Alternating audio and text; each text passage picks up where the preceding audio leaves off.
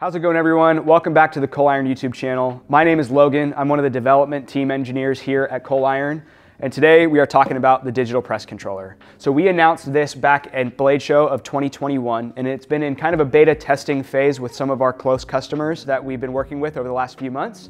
And we are finally reaching a point where we're going to be able to launch version 1.0 of the DPC here, hopefully towards the end of March. So stay tuned for a more hard release date on that. But in today's video, we're just going to go over kind of the general operation and use case for the controller. And in a separate video, we'll actually do a full installation build for if you already own a coal iron press and want to purchase the retrofit kit.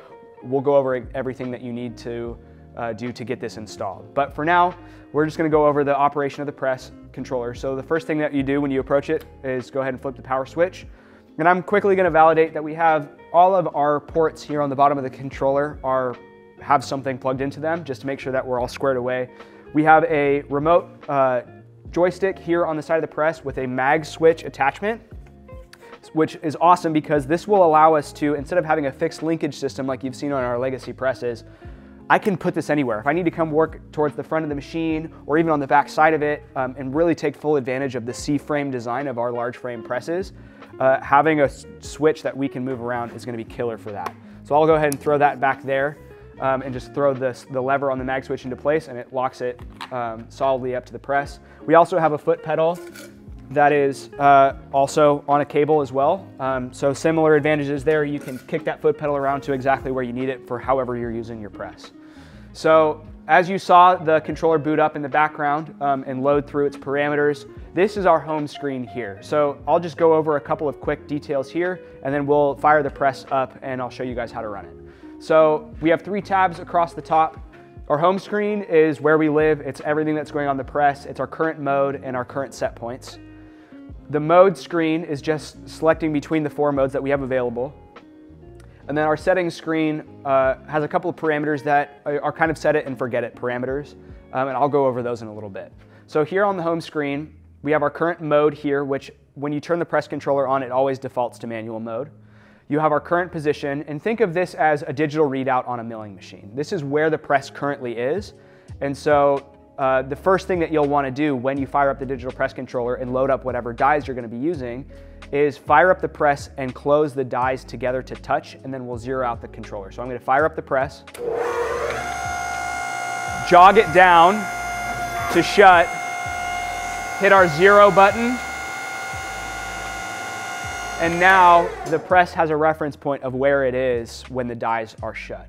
So here, below those 3 items, we also have our current units here, but again, that's kind of a set it and forget it type setting. So here on our active tab here on the home screen, you'll see maximum set point and our minimum set point. So this is our operating window for the RAM. The beauty of the press controller now is it always knows where it is throughout the travel. And so if I want to say, take some 3-inch square stock and reduce it down to 1-inch square stock, I can just say, hey, I want my minimum set point to be 1 inch. And then on the active set point, we'll say, I don't need to go all the way up to the top of the RAM. So we'll say we're going to stop at, say, 3.5 inches, give us some clearance to get the stock in and out from between the dies. So now, depending on what mode you're in, the press will only operate in that window. So real quick, the last part of the home screen is our standby set points here. And so all of these is a set point that you can key in and kind of hold in your back pocket until it's time to bring them to the front of the press where you're actually going to use them. So this works great if you're trying to forge out rectangular stock and you need those 2 different dimensions, those 2 different lower set points, or if you have multiple users or multiple pieces of material in the forge at once and you've got kind of multiple projects going on, you can kind of save where you are on the other project on the standby set points, and then just by tapping this arrow button, swap between the set points and bring the standby one into the active one and store the active one to bring back later. So that's our home screen here. Our mode screen is really self-explanatory. It's just switching between the modes. And I'll go over those here real quick. So the manual mode, the foot pedal doesn't do anything, and the joystick is up and down. It's what you're totally used to on a standard coal iron press.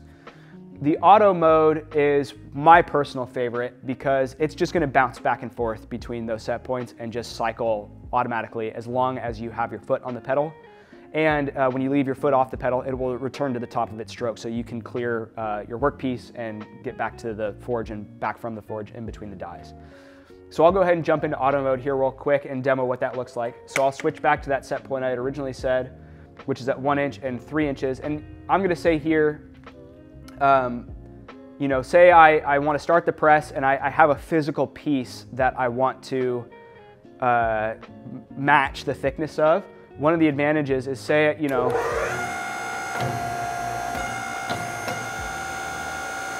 say I have a piece that I stick between the dies and lower the dies and it ends at 1.427 inches, like the digital readout says here. I can hit the set from current button here, and that will save that exact position directly into the set point. The other way to enter your set point is to tap on the number, and a keypad will show up where you can key in what you're trying to forge down to. I'll circle back to the auto mode demo here. So we have our lower set point is set to that 1.427. Our upper set point is set to 3.5 inches. And as you can see,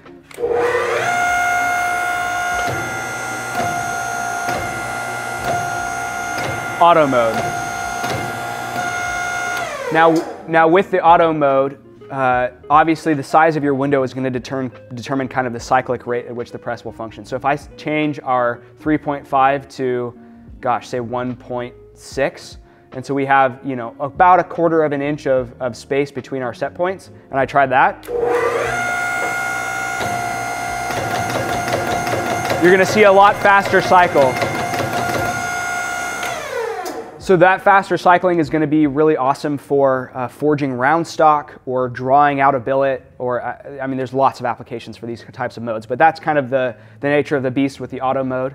The spring return mode is one of the more useful modes for kind of freeform forging and not necessarily concerned about the repeatability of the work, because it operates with the same set points. So if you don't want to overshoot something, you can always set that lower set point. But all it is a push to the foot pedal to extend and release the foot pedal to retract back to the top of your window. So I'll demo that here real quick.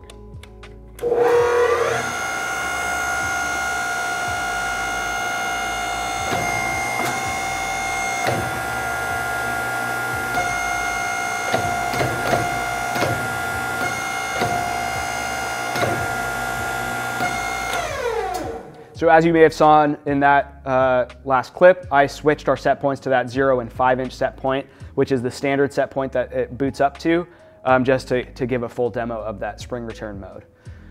So other than those 3 modes, the other one we have is our punch mode. And the punch mode is something that we're still in development on, and we will be releasing updates for in the future as it develops further. But in its current form, think of it as a single cycle spring return. So if you're doing a production run of hammers or something like that where you're punching a lot of holes, you can lower with the joystick the press down to just above your workpiece, and then if you press down on the foot pedal, the punch will punch as far as it can all the way through the piece, and then it will return to the top of its stroke and stop. So it won't continue to cycle, and you have to release your foot from the foot pedal to cycle it again. And so it'll be kind of more of a iron worker style punch cycle than you would see with like our spring return. So yeah, so those are our 4 modes. And then over here in the settings tab, just a quick overview. We have our units, so we can do inches and millimeters. And there's just a swap button there to swap between the two. And that setting will save if you turn the controller off and back on. The set points and stuff will reset if you power cycle the controller, but the inches and our lower set point offset will save. The other setting that we have is this lower set point offset. And so what that is if you notice when I am cycling the press, you know, we say I have a set point of 1.5 inches. When I run the press in spring return,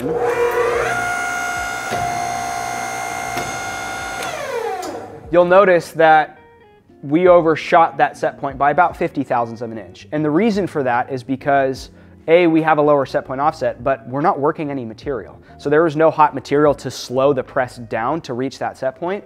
And so depending on what material you're forging, what style of project you're forging, how hot you're working it, all of those variables will affect the accuracy of the press being able to hit that set point. And so that's why we've included this setting, the lower set point offset, that comes standard at about 30 thousandths, which is what we found for About that 1045 working at a you know, lower orange heat or forging out a Damascus, kind of the finished dimensions of a Damascus billet.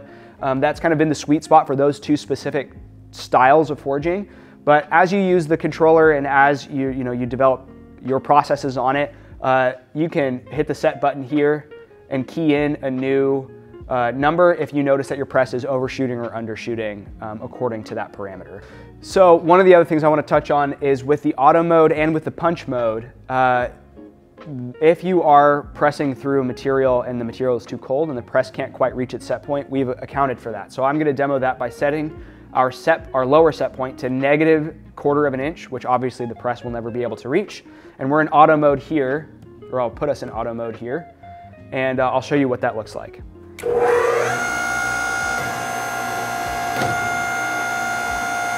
So it's going to try for about 1/2 to 3/4 of a second to push through to that set point. And if it doesn't make a certain amount of progress in that time, it'll return to the top of the stroke and try again. So that way you're not pinning your workpiece in the press, and you can still kind of move to a hotter section of the workpiece or go back to the forge to take another heat. So that's the timeout function of the auto mode. That pretty much covers the general use case of the press controller. One other thing I wanted to touch on is the joystick at this point will always go up and down regardless of what mode you're in, and it will ignore the set points. So if you need to jog down to a new set point and set it, the joystick is the way to go. You also have a jog up and jog down button here on the controller that's hardwired to the brains of the controller in case you need to use these, but they do the same thing. So yeah, overall that's the basic gist of the controllers. Again, like I said previously, we'll have a separate video to go over the full install if you already own a coal iron press. And the other thing is that we will continue to develop new modes and new features for the controller, and we have a method of releasing software updates that's very easy to upload to the controller, which will also be a separate video once that time comes. But yeah, other than that, that is kind of the overview and general operation and kind of UI tour of the press controller, and we're stoked to get these back in stock and into your guys' hand to see what you can do with it. So other than that, guys, that's all I've got for you. So thank you so much for watching. If you have any questions, please leave us a comment down below or shoot us an email at service@coaliron.com. And we hope you guys enjoy the press controller. Thanks for watching. We'll see you on the next one.